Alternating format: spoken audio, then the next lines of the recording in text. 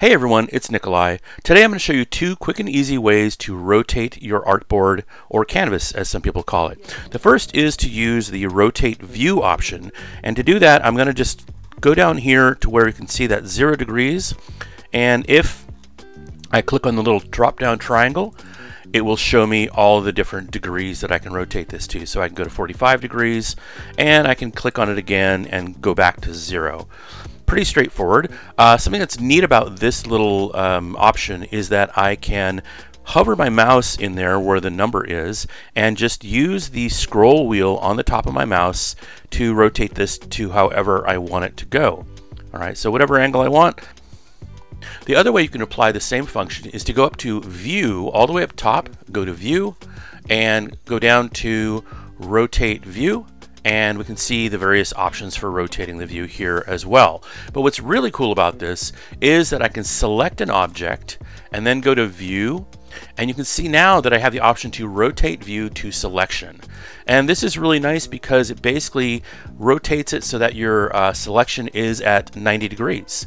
All right, and to go back, all I need to do is go to View and reset rotate view. You can also hit Shift Command number 1 to get back to resetting it. I think this is a particularly useful function for things like type, because I often find myself having type at an angle or vertical like this is right here. And if you need to edit that type, sometimes you don't want to be turning your head sideways or whatever, you can just go to View and rotate view to selection. Then I can edit this type, do whatever I like with it, and then go back to the regular view by hitting Shift Command and the number 1. Alright, so that's the rotate view function. And the other way of rotating your canvas or artboard is to actually use the Artboard Tool. And that's found over here next to the X-Acto knife. I'm going to just click on that. And when I click on it, you can see that it highlights it with a dotted blue line. And the name of the artboard comes up as well. And for this, all I need to do is click this little landscape button here at the very top, and I am all set.